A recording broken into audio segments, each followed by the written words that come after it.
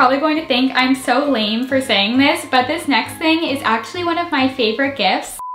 Hey guys, it's Anna and welcome to my annual What I Got for Christmas haul. I almost didn't film one of these this year because the last thing I want is for any of you guys to be upset if you didn't get anything for Christmas. Just remember, Christmas is not at all about the gifts, and I know I say something like this every year, but in no way am I trying to brag about what I got. Like always, this was super requested. It's actually a few days before Christmas right now, and I've already received a bunch of different gifts from brands. So I also wanted to make this just to thank everyone that gave me gifts because I didn't ask for anything for Christmas this year. So first, I'm going to start with some gifts that were from Alani Nu, and they sent this super nice bag, which I think is going to be super useful for traveling in 2022. This passport and luggage tag set, which again will be so useful for travel. A Polaroid camera and a portable phone charger. Everything is just so nice, so thank you so much, Alani Nu. Benefit Cosmetics also sent a gift, and I was so excited when I got it because they're one of my favorite makeup brands. So basically, it was like a 12-day advent calendar, and every day had a different makeup product. One of my favorites is definitely their Real mascara. And then along with the makeup, they also sent a 5-minute journal and a pink hoodie. You guys know pink is my favorite color, so thank you, Benefit. Speaking of clothes, I got a bunch of super cute clothes from Princess Polly. The first thing from them is actually this romper that I'm wearing right now. Also from Princess Polly are these jeans, and I've been wanting baggy jeans like this forever. Since I'm pretty short, I haven't been able to find a pair that aren't too long, so I was super happy when these ones fit. I'm also obsessed with this white flowery romper. They also sent 2 skirts that I love. This white top and this green top, which you might recognize if you watched my last video, which is also a Christmas video, so I'll leave it linked in the description if you want to check it out after this one. Drunk Elephant, like the skincare brand, sent me their Retinol oil that I've been using since I got it, and so far I love it. Along with this candle set, I did not expect this at all, so thank you so much, Drunk Elephant. This gift is from Essie, and they sent their nail polishes. I haven't tried them yet, but I'm super excited to. Trini London sent some of their makeup products too, along with this new makeup bag. Thank you, Trini London. I especially love the bag. And that's everything I've gotten so far. I know it's a lot, so I'm super grateful. And I'll talk to you guys again on Christmas Day.